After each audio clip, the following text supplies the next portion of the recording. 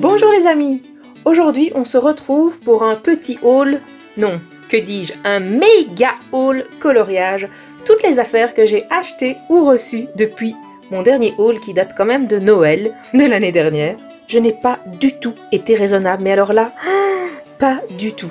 Entre ce que j'ai acheté et ce que j'ai reçu, il y a pas moins de 18 livres de coloriage, du matériel de toutes sortes, des crayons, enfin. Vous allez voir tout ça, je vais vous montrer tous ces articles.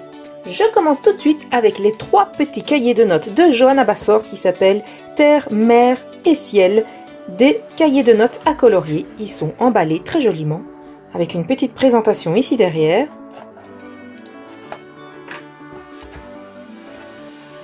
Voilà, ce sont des cahiers de notes, il y a différents, il y en a des lignés, il y en a des quadrillés. Et chaque fois dans le coin, vous avez une petite image que vous pouvez colorier. Ici, j'ai le format ligné sur le thème de la mer. Les images se répètent, il n'y en a pas autant que des pages, mais c'est suffisamment varié pour que vous puissiez avoir un petit dessin coloré au bas de chacune de vos pages. Ici, nous avons la terre avec les animaux de la jungle.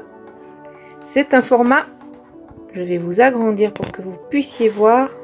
Voilà, c'est un format qui n'est ni ligné ni quadrillé, il y a juste des petits points qui vous permettent d'écrire droit, de faire des lignes.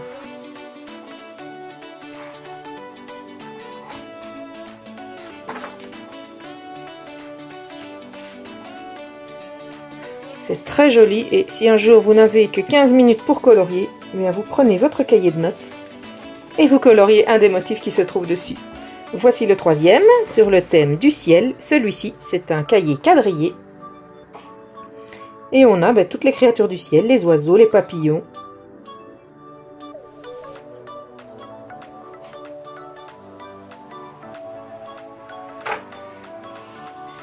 Les bourdons.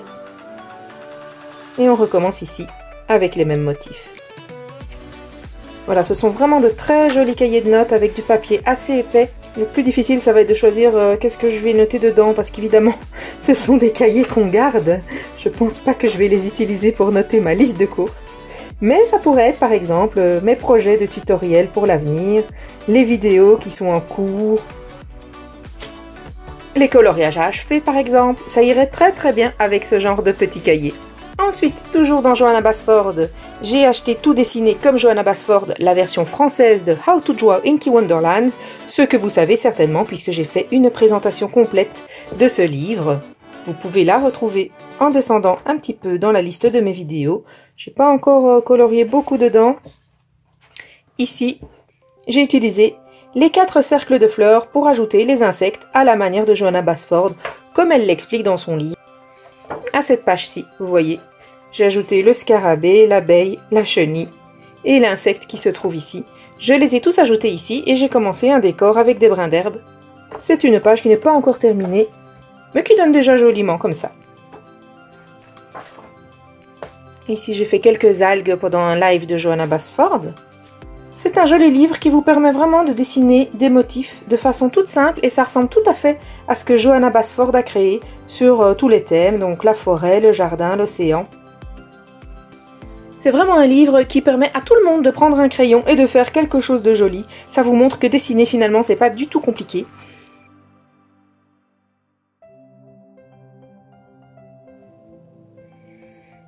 Ensuite, je me suis offert ce livre de Sarah Kay.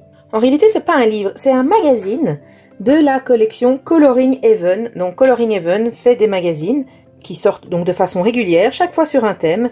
Et celui-ci, c'est sur le thème Sarah Kay. J'avais des albums d'autocollants de Sarah Kay quand j'étais petite. Vous voyez ici, on a une couverture qui permet de conserver vos combos de couleurs. Vous pouvez mettre ici les couleurs et le dégradé, c'est vraiment très très bien fait. La seule chose que je peux reprocher à ce magazine, c'est que le papier est vraiment fort fin. Donc les dessins sont superbes, évidemment, ce sont des dessins de Sarah Kay. Mais le papier est vraiment fort fin, donc je pense que c'est du papier qui ne permet pas d'utiliser de l'eau du tout. Même pas des crayons aquarellables, malgré que les dessins soient seulement en recto, le papier va complètement gondoler si on utilise des crayons dessus.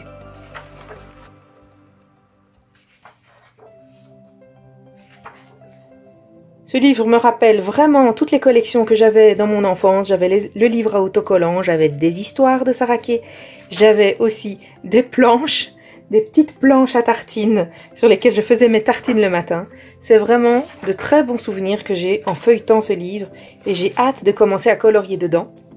D'ailleurs, je pourrais tout à fait cocher sur mon défi coloriage le point « Colorie une image qui vous rappelle votre enfance ».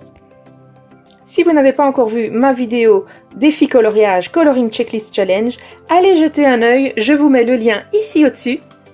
C'est un challenge en 52 points qui a été écrit par une youtubeuse anglophone qui s'appelle Samy et que j'ai traduit en français. Donc vous avez, sous la vidéo, vous avez le lien Google Drive pour télécharger vous-même ce fichier-ci que je vous ai traduit en français. Et donc vous avez 52 défis que vous pouvez réaliser à votre rythme quand vous voulez.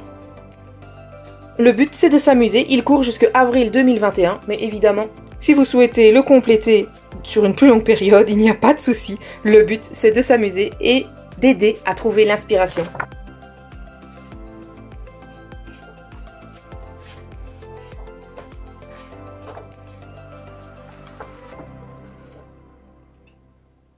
Alors, pour retrouver facilement mes pages dans mes livres de coloriage, voici des petits cadeaux que j'ai reçus de mon mari. Ce sont des signets réalisés avec des montages photos qui reprennent des photos de mes chats. Donc ici vous reconnaissez ma petite plume, ici son frère, Paddy. Ici nous avons Achille, le chat des rues, c'est marrant, il est représenté avec un réverbère qui s'est installé dans mon jardin. Et nous avons des variations sur les mêmes thèmes. Avec mes chats, je trouve ça vraiment adorable comme attention. Ici nous avons mon fils à trottinette. Ce sont des très jolis montages photos qui vont me permettre de retrouver facilement ma page dans mes livres de coloriage. En matière de marque-page, j'ai aussi reçu ce petit bloc de marque-page à colorier. Il y en a, vous voyez, un bon paquet. C'est aux éditions Rustica. Ce sont des lettres enluminées.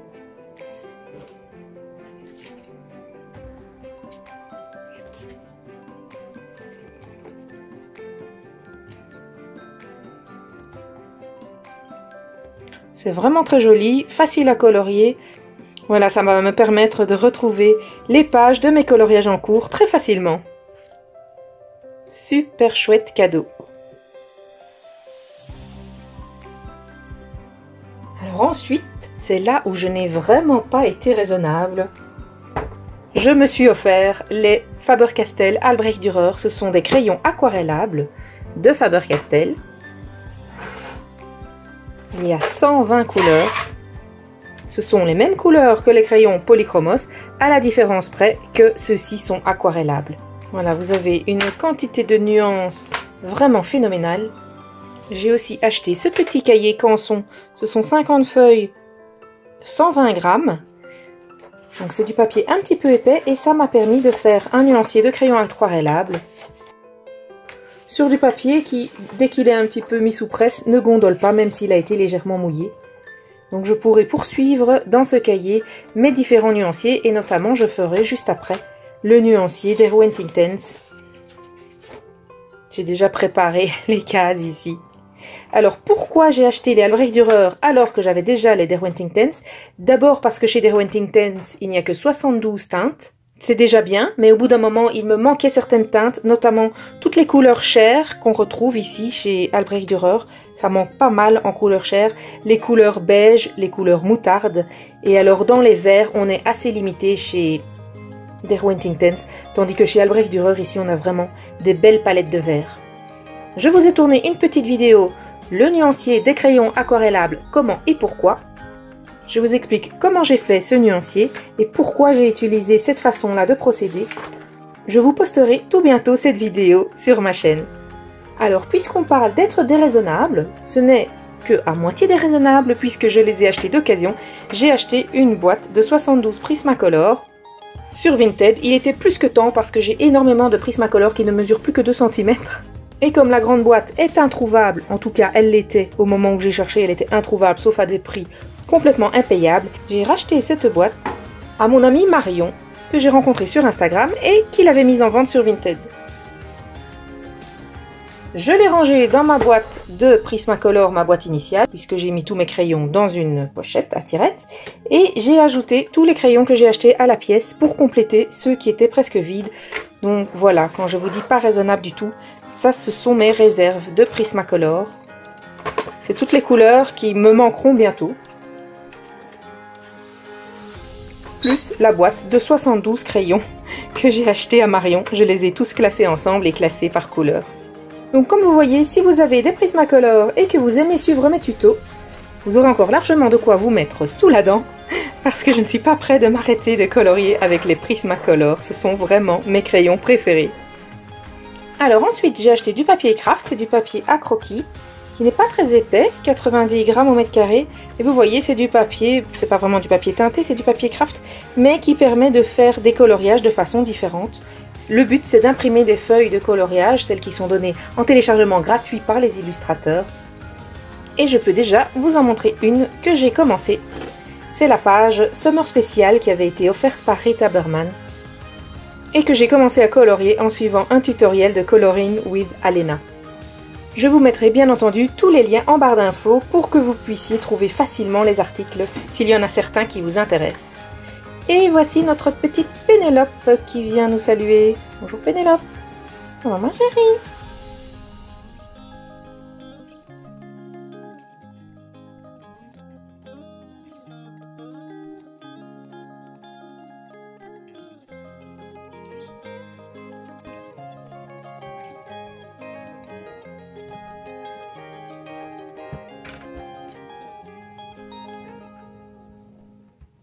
Alors ensuite, j'ai acheté l'agenda à colorier 2021 de Johanna Basford et là, les amis, je suis vraiment triste de le dire, mais c'est la déception.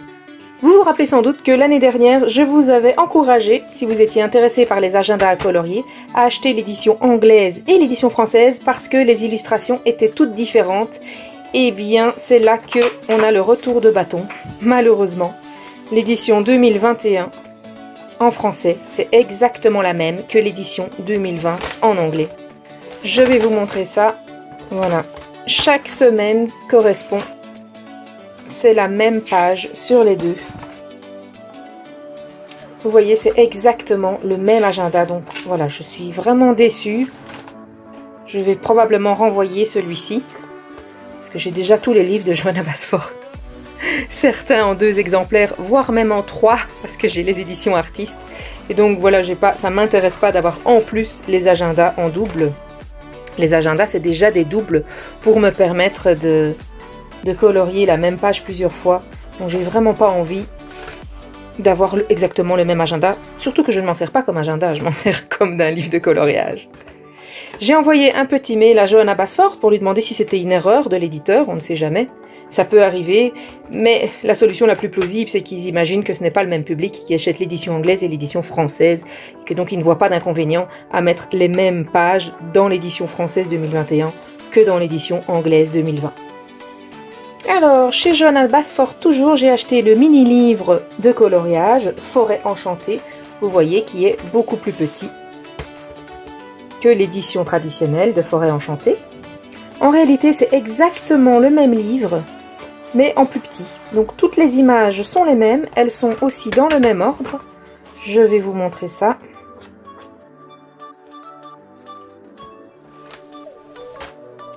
Voilà, vous voyez, on commence avec celle-ci. Ensuite, on a celle-ci. Ici, on a exactement la même double page, donc c'est exactement la même chose que dans la grande édition. Ce sont vraiment les mêmes coloriages. Bon, la seule différence, c'est que de 1, ils sont plus petits. Et de 2, il y en a certains qui sont simplement en recto. Donc ça vous permet peut-être plus facilement d'oser travailler avec de l'eau ou parfois avec vos feutres marqueurs qui risquent de transpercer.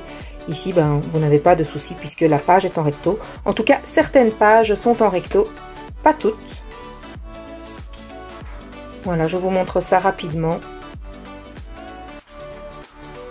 C'est un petit livre qui coûte moins de 5 €, donc si vous n'avez pas le Forêt enchantée et que vous avez envie de colorier en déplacement, vous voyez ici on a exactement la même page, ce format est fait pour vous. Maintenant, si vous avez déjà la grande édition de Forêt enchantée, bon, je suis pas sûre que ce soit vraiment indispensable d'acheter celui-ci.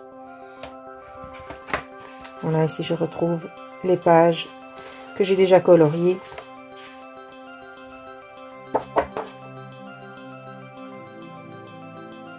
Je pensais que ce seraient des pages qui seraient prises par extrait, donc il y aurait seulement des extraits de certaines pages. Par exemple, ici, la page avec le canard, on aurait pu avoir un extrait à la même taille, mais qui prenait simplement un morceau de l'illustration, comme ça se passe dans l'agenda quotidien. Eh bien non, c'est exactement le même, mais en plus petit. Les deux papiers se ressemblent vraiment au niveau de l'épaisseur, donc on a plus ou moins la même qualité de papier pour ces deux formats. Ici, on a le dragon. Un jour, j'ai vu ce dragon colorié sur internet et je me suis demandé de quel livre il venait, je l'avais jamais vu. Eh bien, figurez-vous qu'en fait, il est caché dans le livre Forêt enchantée. J'avais bien vu qu'il y avait une page à déplier, mais vous voyez, je pensais que c'était simplement cette page-là qui se dépliait. Mais vous voyez, en fait, elle se déplie comme ça, mais elle se déplie aussi comme ça. Et donc ici, on a une feuille qui fait une double page avec le dragon. Voilà, au début que j'avais le livre, je n'avais pas du tout remarqué cette page-ci. Et bien dans le petit livre, vous avez le même dragon, mais en plus petit. Ensuite, vous avez la table des matières, comme vous avez dans le grand livre, ainsi que quelques pages pour vos essais couleurs et pour dessiner vous-même si vous avez envie. Alors, dans les mini-livres, j'ai aussi reçu ces deux livres de poche de Milly Marotta, Oiseaux de rêve et trésors des cimes et Curieuses créatures. J'en ai fait la présentation complète de celui-ci, donc je ne vais pas vous en dire plus maintenant, vous pouvez aller voir la présentation complète. Et j'ai fait un page par page de celui-ci, donc vous pourrez aussi voir la vidéo de toutes les pages si ça vous intéresse. Mon mari m'a offert ces deux petits livres et avec ceux-là, il a reçu gratuitement un livre marabout, tropique. Petit livre et pensée à méditer. Voilà, sur chaque page, vous avez un coloriage et une citation.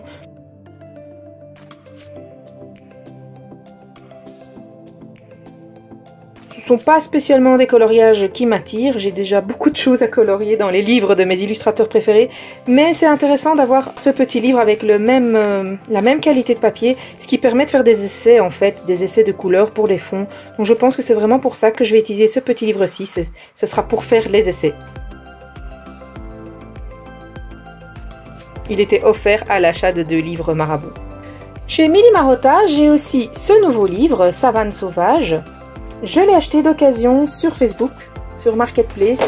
Donc je vais vraiment explorer l'univers de Milly Marotta. Donc c'est un livre d'occasion qui n'était quasiment pas colorié. Vous voyez, il y a seulement certains tout petits motifs au feutre. Ici, c'était une petite fille qui l'avait et je pense que c'était des coloriages un petit peu trop complexes pour son âge. En tout cas, sa maman me l'a revendu à très bas prix. Et donc c'est comme ça que je peux agrandir ma collection de livres de Milly Marotta à moindre frais. Donc là je suis vraiment très contente de cet achat.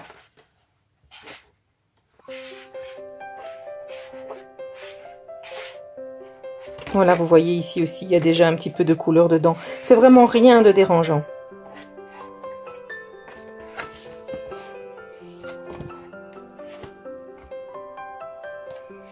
Je continue avec Le monde à l'intérieur des mondes de Kirby Rosanne.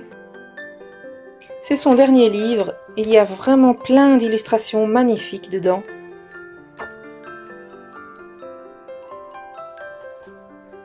Quand il a été livré, mon petit garçon a dit « Oh, chouette maman, on a un nouveau livre de coloriage, est-ce que je peux mettre nos 2 noms sur la première page ?» Donc voilà, je pense que c'est terminé de pouvoir dire que je m'offre un livre de coloriage.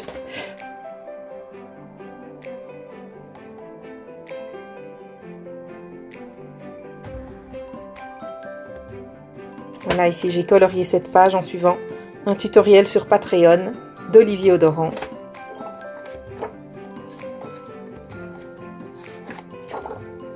Je suis occupée à colorier celle-ci, justement en utilisant les Faber-Castell Albrecht-Dürer et les Prismacolor. Et alors, avec mon petit garçon, on a commencé à nous deux cette page-ci. Il m'a demandé de faire un coloriage en duo avec moi. Vous êtes nombreux à m'avoir demandé de faire un coloriage complet dans ce livre, donc j'y pense et ça va venir le plus rapidement possible. J'ai déjà choisi la page que je vais colorier pour vous. Je vais vous filmer un petit tuto. Si c'est bien cette page-ci, ce sera un tuto d'Erwenting Tense.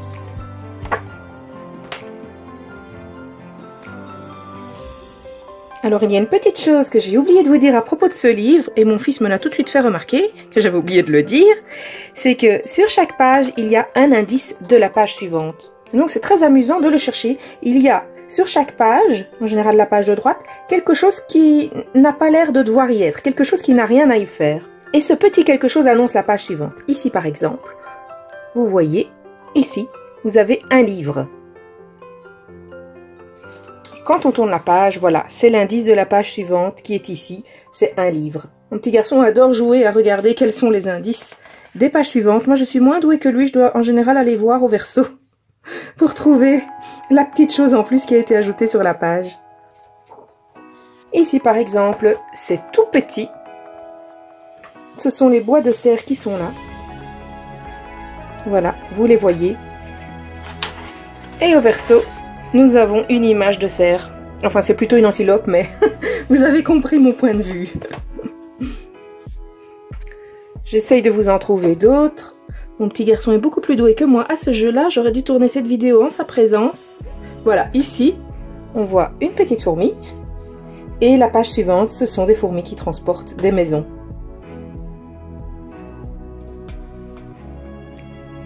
Ici, on a une petite carte représentant Horus. Et ici, c'est une page avec Horus en grand. Ici, on a les serpents cobras. Et le serpent cobra est représenté ici en grand. Ici, à mon avis, l'indice, c'est ceci. Une petite poupée russe. Et hop, au verso, on a des poupées russes. Voilà, donc c'est vraiment très amusant de jouer à ça. Vous voyez ici, il y a un ptérodactyle avec les flamants roses. Et ici, c'est une page de ptérodactyle. Où, assez curieusement et incongru dans la page, nous avons un léopard ici.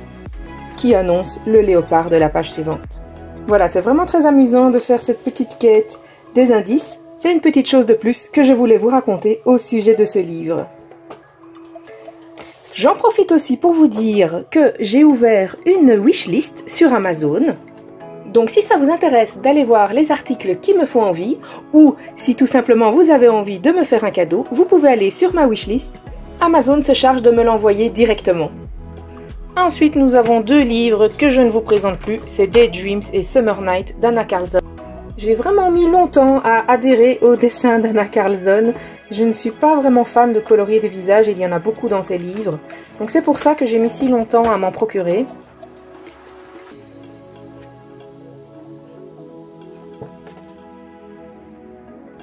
Je ne vous les présente pas parce qu'évidemment vous les connaissez certainement très bien. Je suis sûre que la plupart d'entre vous avez des Dreams. Ici, voilà, c'est le premier coloriage que j'ai fait dedans. J'ai posté un tutoriel sur mon tout premier fond à l'aquarelle que j'ai fait dans ce livre. Vous pouvez aller le voir si vous voulez.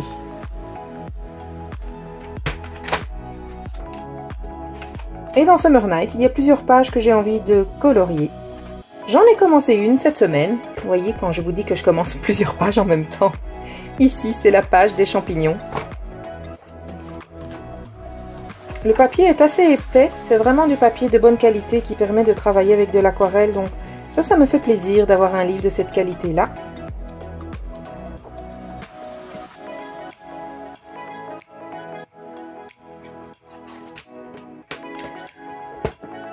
Ce sont les éditions Gibbs. Ce ne sont pas les meilleures éditions chez Anna Carlson, mais je trouve quand même que c'est, malgré tout, du bon papier. Ensuite, on arrive à Rita Berman. Là, c'est vraiment un univers que j'adore. Rita Berman, elle dessine aussi bien qu'elle colorie. Elle fait vraiment des choses magnifiques. Ici, je fais un petit tutoriel sur ce coloriage tout simple de la pieuvre de la page 1. J'aime vraiment énormément l'univers ici qu'on voit dans ce livre. J'ai plein d'idées de coloriage, il faut juste trouver le temps. Celui-ci, c'est Le monde sous la loupe, sous l'eau. C'est le titre en français.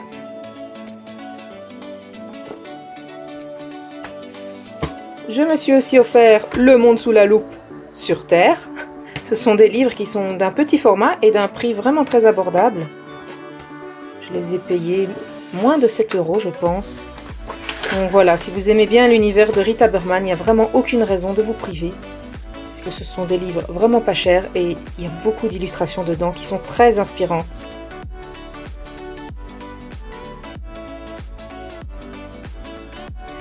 Voici les deux que j'ai achetés. Dans celui-ci, le dessin que je préfère, c'est celui-ci. La girafe, je la trouve vraiment trop belle.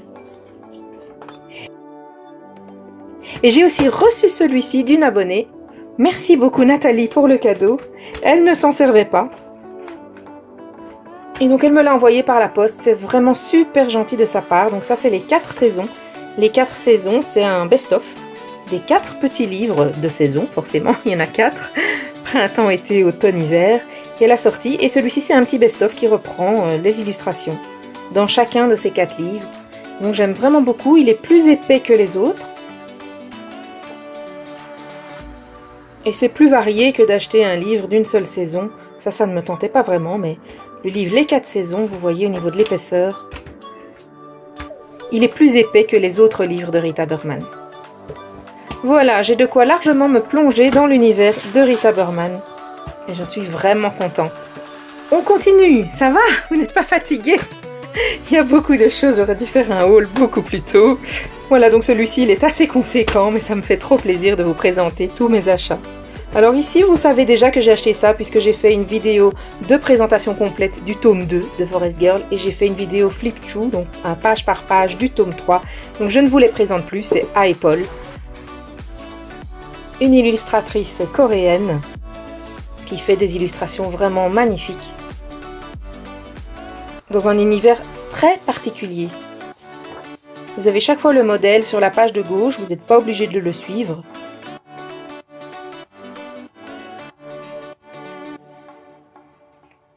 Mais ça facilite vraiment beaucoup le coloriage. Alors il y a beaucoup d'entre vous en commentaire sous mes vidéos de présentation de ces livres-ci qui m'ont dit qu'ils étaient impressionnés par ce livre, ils le trouvaient trop beau et du coup ils n'osaient pas colorier dedans. Et donc ce que je vais vous faire, c'est que je vais vous faire un petit tutoriel dans ce livre pour vous montrer qu'en fait c'est vraiment tout simple de colorier dans ces livres-ci. Je vous ferai quelque chose qui ne soit pas trop sophistiqué, parce que des fois je me laisse un petit peu emporter dans mes coloriages. Mais pour vous montrer que c'est facile et agréable à colorier, je prendrai une page qui n'est pas trop compliquée. Je ferai un coloriage d'une façon relativement simple. Ici j'ai suivi un tuto de Chris Cheng pour cette magnifique page. Donc je vous ferai un petit tuto relativement facile à suivre pour que vous puissiez oser prendre vos crayons et colorier dans ces livres. Vraiment, c'est dommage de les laisser sur vos étagères parce qu'ils sont vraiment, vraiment trop beaux. Ici, on a le tome 3, dont je vous parle dans mon top 10 de mes livres préférés. Une vidéo qui est sortie sur ma chaîne. Alors, en matériel, j'ai aussi acheté des petites choses pour l'aquarelle, donc du papier aquarelle, du 300 grammes. J'en suis vraiment contente, j'ai déjà fait plusieurs choses dessus. Ici, j'ai commencé un nuancier de mes aquarelles. Ici, j'ai peint à l'aquarelle un trèfle en suivant le tuto d'Emma Lefebvre. Et je vous ai fait aussi une petite vidéo de présentation sur comment ajouter des petites feuilles de lierre ici qui descendent dans le fond. Vous pouvez mettre ça dans le fond de vos coloriages, soit avec des aquarelles, soit avec des crayons ou des marqueurs. C'est vraiment tout facile à faire et ça habille très bien vos fonds. Je les ai faites ici avec les Coliro Pearl Color, qui sont aussi un article que j'ai reçu à mon anniversaire. Donc on reçoit, quand on en achète 6, on reçoit un échantillon gratuit d'une autre couleur. Donc vous voyez ici, j'ai pris des couleurs un petit peu diversifiées. Et j'ai fait ces feuilles de lierre avec la couleur Tibet Gold. Pour utiliser avec l'aquarelle, j'ai aussi acheté de la gomme de masquage, le Drawing Gum, que je vous ai déjà montré dans certaines vidéos. Et alors j'ai acheté un marqueur de Drawing Gum. Et donc je ne l'ai pas encore utilisé, mais apparemment ça permet de dessiner des traits beaucoup plus précis et plus facilement qu'avec un pinceau. On arrive tout doucement au bout de ce méga haul. J'ai trouvé d'occasion sur eBay l'édition artiste d'Océan Perdu. Et donc c'est du papier vraiment très très épais qui permet de faire des portraits, de faire des créations à l'aquarelle. Ce sont soit des dessins complets tirés du livre, soit des extraits de ces dessins. Il y a 24 illustrations de Johanna Basford qui sont en très grand format et sur du papier beaucoup plus épais et simplement en recto. Au verso, vous avez simplement une petite illustration décorative.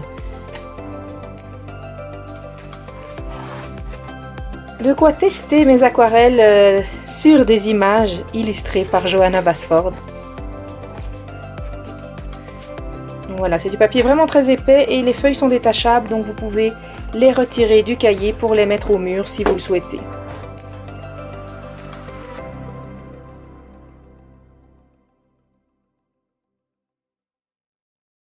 Au niveau du format, voilà, je vous le mets comme ça pour que vous puissiez comparer. C'est beaucoup plus grand que l'édition Océan Perdu, donc c'est la même largeur, mais c'est beaucoup plus grand en hauteur et donc c'est du papier beaucoup plus épais.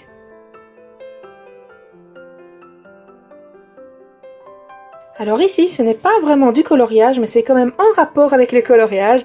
C'est un cadeau que j'ai reçu de mon homme. Vous allez voir, c'est très original. C'est une broche faite avec des crayons de couleur. Voilà, je trouve l'idée vraiment exceptionnelle. Et à la bijouterie où il a demandé qu'on lui fabrique ça, tous les employés voulaient voir le résultat final. C'est vraiment un bijou de coloriste.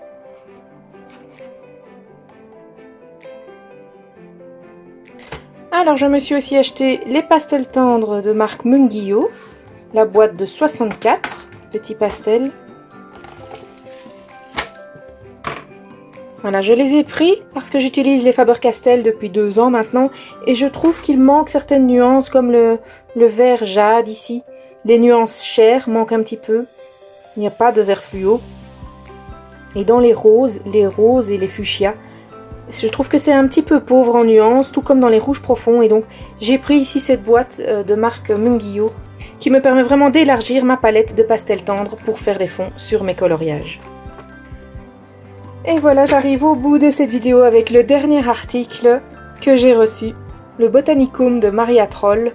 C'est l'édition spéciale, donc si vous voyez l'édition avec un petit rouge-gorge dessus, c'est la 2e édition, il y a quelques dessins en plus dedans. Donc si vous n'avez pas encore le Botanicum, je vous conseille d'acheter cette édition parce que vous avez exactement les mêmes dessins que dans la première et avec quelques dessins en bonus. Ce sont de très jolis motifs, de très jolis dessins dans un univers un petit peu féerique. J'ai hâte de commencer à colorier dedans. Ma bonne résolution 2020, c'était de m'ouvrir à d'autres illustrateurs que Johanna Basford, qui reste mon illustratrice préférée. Mais j'avais envie de m'ouvrir à d'autres illustrateurs et aussi de pouvoir vous offrir des tutoriels dans différents livres. Et donc en janvier 2021, nous verrons ensemble si j'ai rempli mon contrat, si j'ai réussi ma bonne résolution et si j'ai colorié suffisamment de pages dans les livres d'autres illustrateurs pour me dire que j'ai réussi ma bonne résolution 2020, qui était de découvrir de nouveaux illustrateurs. Ici, Maria Troll, tout comme Milly Marotta, elle indique toutes les espèces de plantes qu'on voit dans son livre. Donc ça, c'est très utile si vous souhaitez travailler avec une image de référence.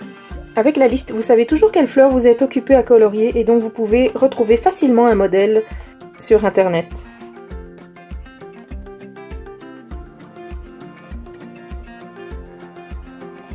Voilà qui referme ce méga haul 2020.